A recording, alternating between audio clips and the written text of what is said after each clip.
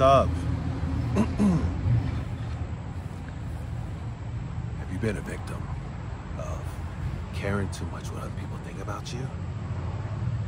If you are, you may be entitled for some compensation. Remember those commercials? I think they still go on. The lawyer ones, like, if you took this drug, you may be entitled to compensation. But this video is your compensation if you have been in that realm of caring too much what other people think.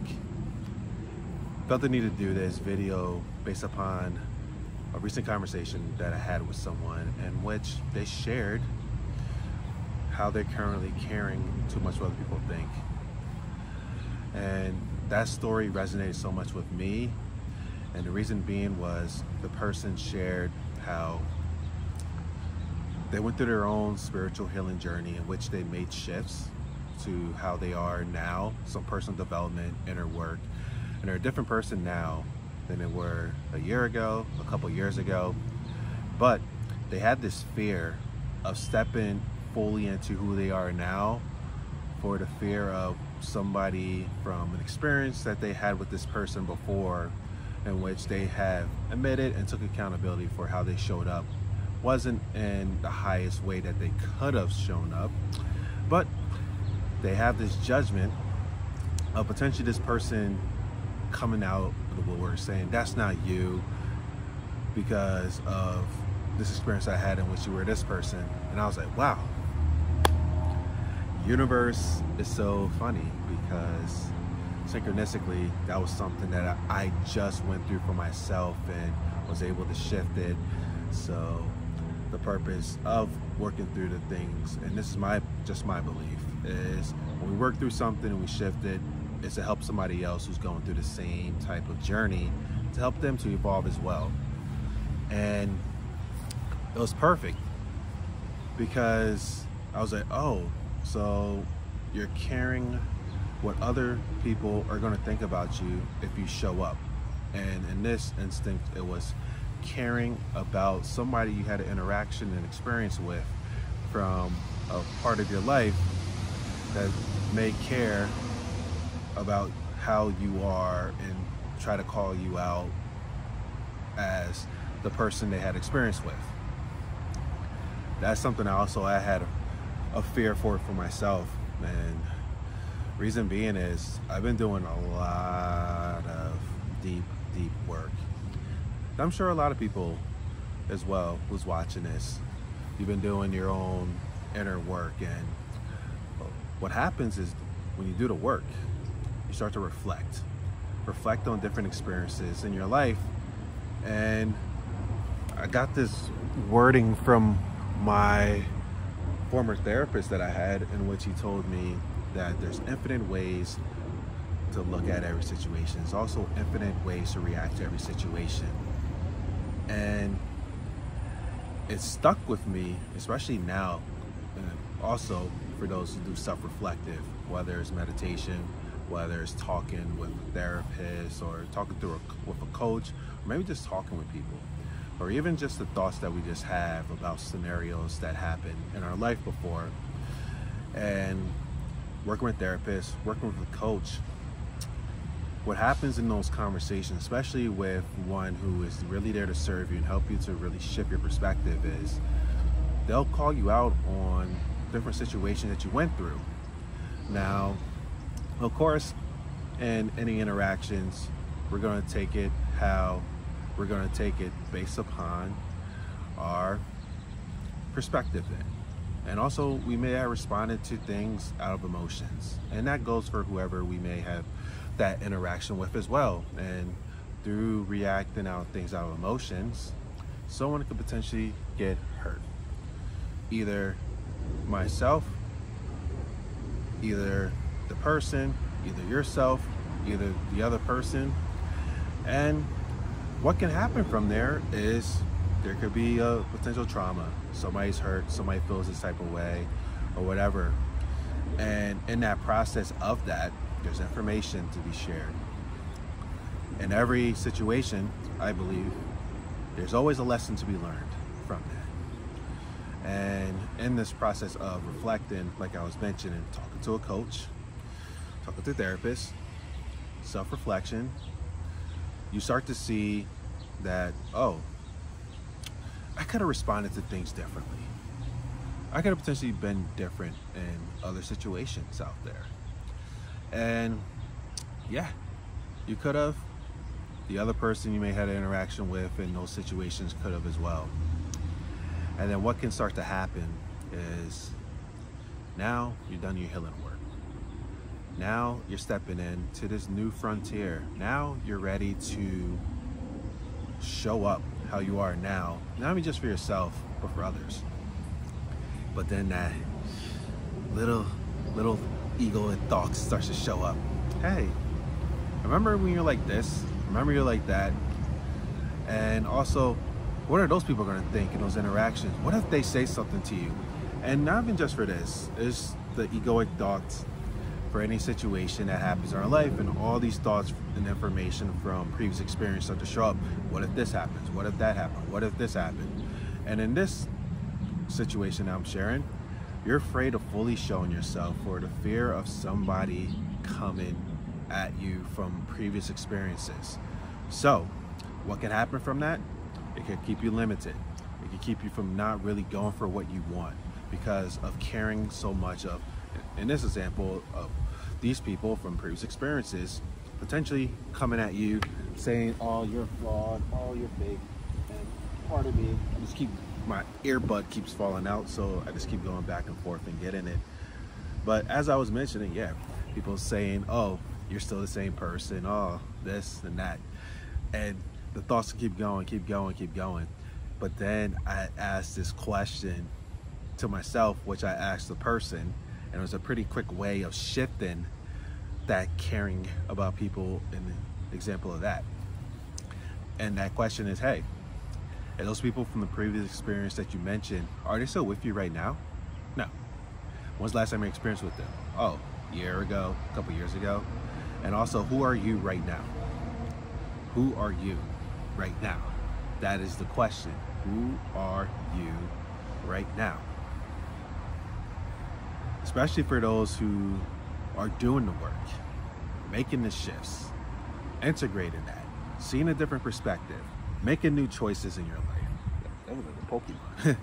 Making these new choices in your life, making these new actions in your life, and also accepting that it happened the way it was supposed to happen for you to get that lesson. And what can happen is the person in the other part of that may not have gotten a lesson yet. Maybe they're still stuck in whatever happened, and that's totally fine. What can also happen as you're doing this is you feel like you need to prove that you're different, prove that you're a different person than what you were before. Yeah, I felt that. I've done that. It was an endless loop of feeling like I had to prove to people I had interaction with that I am a different person. It's an endless, infinite thing to continue to keep doing that. You know what's easier? Just be present. What if all you need to do is get the lesson and just bring that energy now for the people in your life to serve them? And even potentially, those people may show back up in your life to test that, to say that, oh, you're not the same person. You're not that person. You're still the same person as before. And they're entitled for it. What's the point of even having to prove it? Because that's going to be wasted energy as well.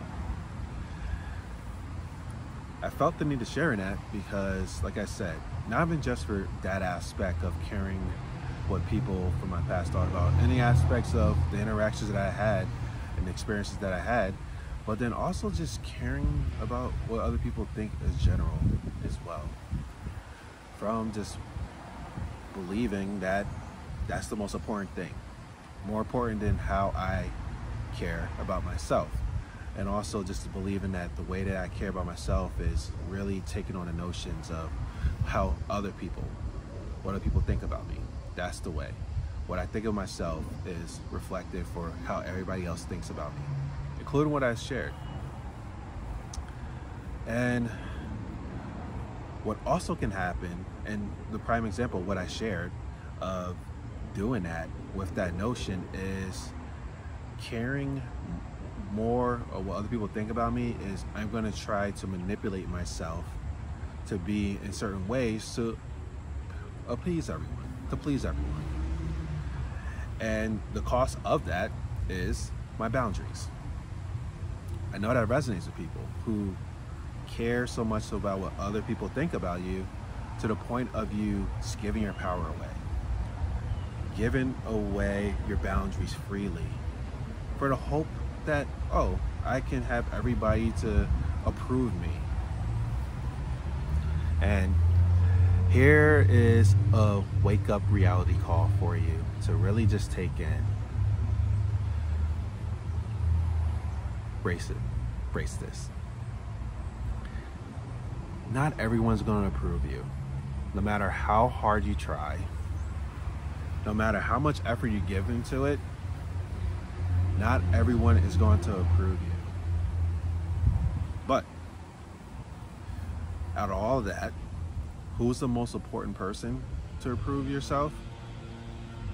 And this is just from my experience, and what has happened from that, I'm going to share because it's very helpful to really just solidify my path, what I did. And the number one person that I need to approve fully of myself is myself. I was really going for that approval for everyone else, and it cost a lot of my power, my energy, giving it away freely. It's free will, free choice, but it was based upon that illusion of caring about appeasing others, caring about everyone's thoughts about me, and trying to have everyone approve me. And every single interaction, I would just shift and morph to a way of like just trying to get people to appease me, to accept me. And I realized that, wait a second, not everybody accepts me no matter what. But what about me accepting me? And that was something my therapist told me before, coach. A lot of people out there, inspirational, say that thing, but I'm like, wait a second, like, that's BS. Is that really true? And yeah, it really is true. Because once you start to accept yourself, and once you start to really integrate it and embody it even more, because there's infinite levels of embodiment as well. So you go deeper into acceptance, but you really start to see that, wait, this is more powerful than what I was looking for these other people to give me. And it just keeps growing and keep growing. The more I accept myself, the more I really just embody who I am in this moment. And the more I just actually just be who I am in this moment. It allows me to flourish more and show up as me. And there's not so much pressure to like be this person, be like this, be like this, be like this. It's like, I'm just who I am. And you can take me for who I am. Even if you had experiences with me before, you could take me for who I am in those experiences. But the only thing that really matters is how am I showing up right now? And the same for you. How are you showing up right now? What is your intention with the way that you are right now? But then also you really start to see that people have the right to be how they are. They have the right to have their opinion of you, and you're no longer trying to fight those opinions. You just look at it. And the more you start to do that, then it's another level, because like I said before, there's a lesson in every experience. So even the people who may have opinions of you, who may think of you in a certain way, it allows you to learn more about yourself, because truth be told, we have all done things before in which somebody can perceive us as an asshole, somebody can perceive us as a bad person, somebody can perceive us whatever way they perceives us as well. And when we can be able to detach from what they think about us or their opinions of us, we can actually learn some things and start to really expand our self-development, all those things in general. And yeah, then you get to play more in life. Just imagine what your life would be like if you just showed up in a way of not caring what other people think about you, showing up as you, but also you can use what you hear as a way to expand yourself even more. But then even just have compassion more for these people, because those who judge others judge themselves. And hey, that's everybody's unique journey, but synchronistically, when they do it towards you, it's a way for you to expand. And it's working for me. And I know whoever is willing to try that out for yourself, it'll work for you as well. Because we all deserve to really just be ourselves. We all deserve to live life fully as who we truly are. And also to have that love and acceptance of ourselves. It allows us to accept people in life more. But then of course, it allows us to accept our boundaries more, in which if somebody starts to step over the boundaries, you can be able to have a conversation because you're not afraid of how they're going to react. You can actually have a loving conversation with them that can help both of you grow as well. Thank you again for connecting with me, and I always love sharing these type of content. And until next time,